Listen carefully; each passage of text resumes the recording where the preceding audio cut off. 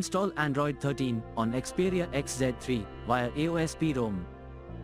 Please check the description for important notes and all the download links. First download ROM and GApps packages, then transfer the downloaded files to the phone storage, link is in the description below. Step 2. Boot your device into TWRP recovery.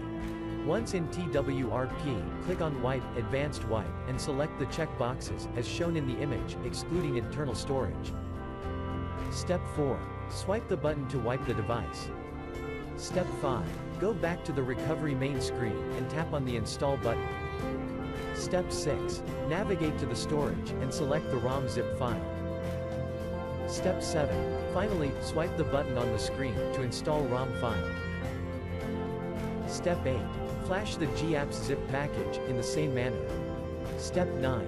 After GApps flashing completes, select Wipe Cache and Dalvik from bottom left side of screen, and swipe to wipe.